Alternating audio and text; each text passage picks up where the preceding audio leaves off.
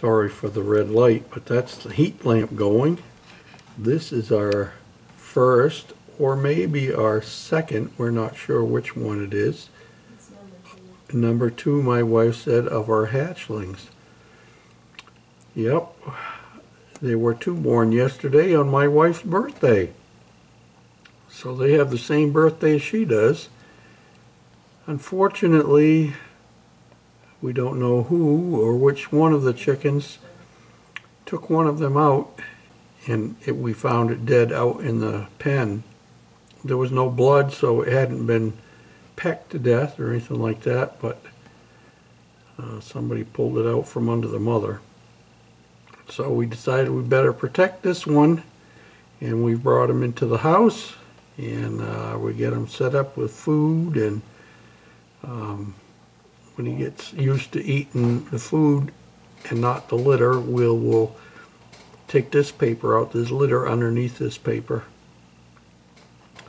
So this is our first bantam chick hatched from eggs, and there are still a few more eggs underneath the hen. And then there were two. Welcome. And no, this is not April Fool's Day.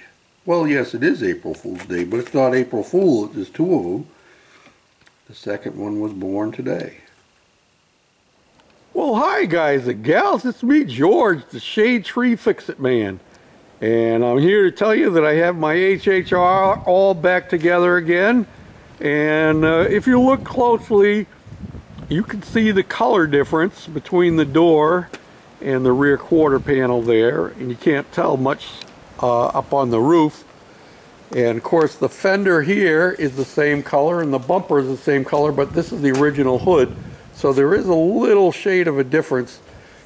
And I put the original hood back on because it has the dinger there. I'm going to try and punch that out and fill it and see what I can do with it, because the other hood, and I might have said this before, got whacked right here, and it actually buckled that side of the hood so it didn't fit right. And so it'll be easier to fix these little dings here.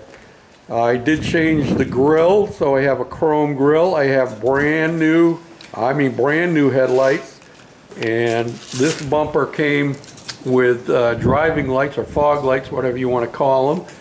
And I'll show you in a minute. I put LED bulbs in these things. And in the process of changing the doors, I also got chrome rear view mirrors. And I learned a few lessons along the way. I got to do something with these. This is to keep the paint from getting scuffed, but it's all turned yellow. I may clean it real good and then tape it off and paint it. But yeah, you can see a little bit of difference there. And you can see that there was some scratching going on around here. They had rain shades over this, and I'm going to clean these up real good, and I bought a new set of rain shades to put on. That'll take care of that issue. The biggest issue that I had with this is that between 2007 and 2009, the way the door locks and the window things were set up in the doors was different. And I'm going to illustrate for you a couple of things. This is the panel out of the 2007. It's black. The one in my 09 is a dark gray. You notice that one of the louvers there, the vents, is missing because if I take you in here, because I had a broken one on this one, so I was able to take it out, and they only screw on from the back, so it's easy enough to do. And this panel just pops off. It has these clips on it, so you just pry it off. And now this one here had the switch in it for the fog lights, and the wiring was in the dash for the fog lights on this car, but there's no wiring beyond the fuse box. So I actually had this all in there and had it plugged in and couldn't get it to work. So I did some tracing and the wires didn't go all the way down to the front. So I ended up wiring my fog lights so that they come on with my high beam lights, which is appropriate because that's about the only time you'd be wanting to run them. And so that works out just dandy. And the doors on the 07, the switches for the power windows are down here in a panel down here. And here on my car, let me drop you on your head. You feel okay? In my car, the switches are here on the door. So, and it's the same on all of the doors. The window controls are on the doors in the car. In the 09, the 07, they were all controlled from the console. So that meant when I changed doors, I also had to change all of the wiring harness, and that was a pain. Because I want to tell you something. Glad I'm not an engineer. But I want to show you something. This is just a small illustration. Here's one plug here. Now you look at that. And then here's another plug here. And here's another plug here. And here's another plug goes in down here. And another plug here. These plugs are all pretty much different. And not only are they different, that's not a problem, but the way they release is different on each one. This one here, let me see. This one here, to get it to release, you would have to pry out on it. Yep. You'd have to pry back on it. And this one here, to get it to release, you have to push in at the bottom. See that hole down there? You'd have to push in down there with a little small screwdriver. And this one here,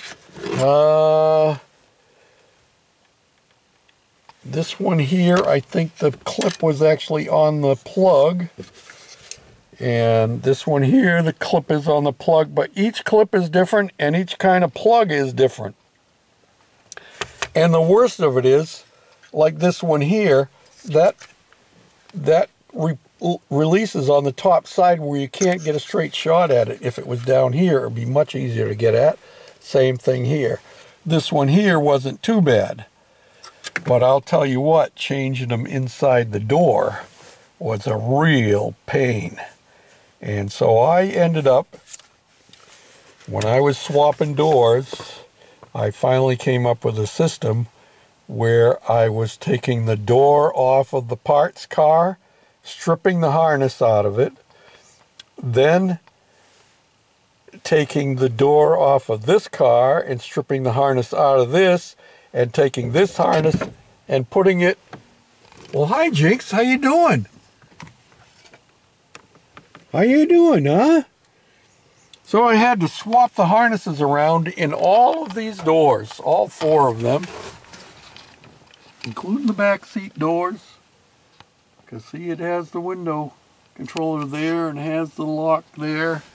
And I got it all back together and everything was working. And wouldn't you know, this switch for my remote mirrors didn't work. So I thought, well, that's no problem. I got a spare one in the parts car. Went down and got it. Of course, you have to take the door panel off to get at it. And you have to unhook everything to be able to get at that. And the one out of the parts car wouldn't work. Well, this one here, somewhere along the line, it had come apart. And there's a little rubber piece that goes inside with brass contacts. It had fallen on the ground. And I was looking for that thing. I thought maybe I'd swept it up and it was in the rubbish barrel. I looked for it for 3 days. Well, when I came around to the final thing and the other switch wouldn't work, I prayed and I said, Lord, I really need that piece. I don't know what I did with it. And I was sitting here in the car. Watch out there, Jinxie. Watch out. And I opened the door and I looked down and there was that part right there on the ground next to me.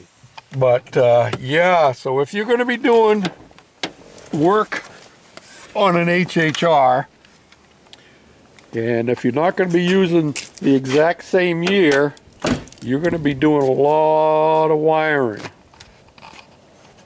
And you can see while I had it apart, seeing as how I had to swap my wheels around, I decided to paint my drums in the back and my calipers in the front so it looks really spiffy.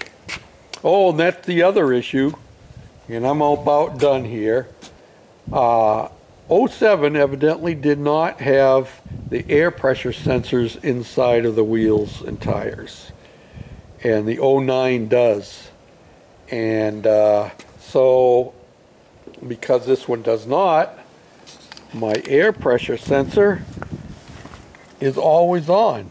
Well, that's not exactly true. We're going to look and see if the air pressure sensor is on now, the warning light. We'll get back inside here, and I'm going to start it up. Now you watch the dashboard here. See, now this is the air pressure sensor warning light right there. See if it stays on or if it... Yep, it's flashing.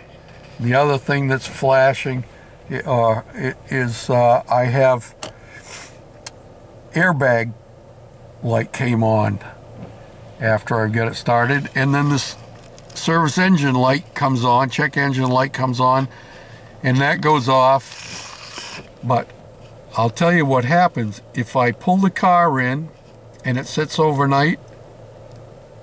That sensor will go off and will actually be reading the pressure sensors in the parts car, because the wheels that originally came off of this car are now on the parts car, and it's close enough that the computer in this car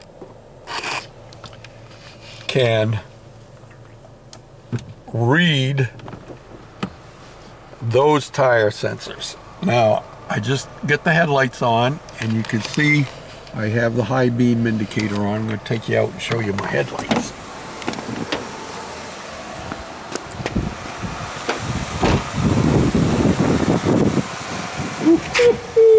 Look at them puppies. And then look down here at my fog lights. Oh yeah, nice and bright, I'm telling you. Nice and bright.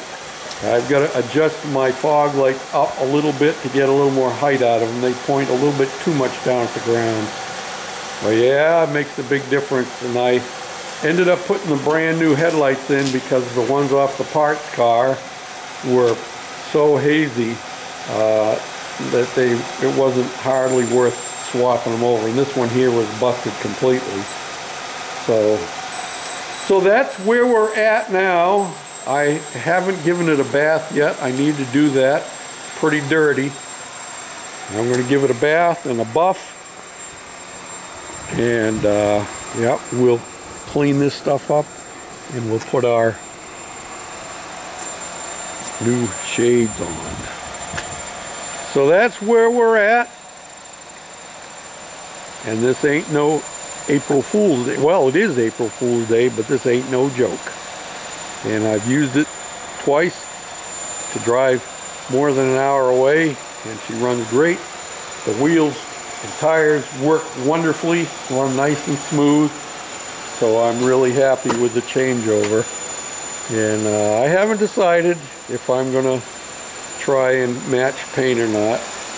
We'll see. My wife doesn't seem to mind one way or the other, and I have thought about doing some kind of custom work here, you know, after I fix the body work, doing the same on both sides, but we'll see.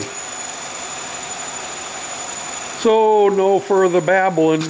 Till next time, this is George, the Shade Tree Fix-It Man, saying thanks for watching, commenting, and for subscribing. And I hope you don't have changed body panels on your HHR. Just in case we need it for parts later on, we still have the old one sitting down there under the lean-to. Yep. Bye for now. I ain't April fooling. Now there's 3. The other 2 are hiding behind their favorite place. Back in here. There they are.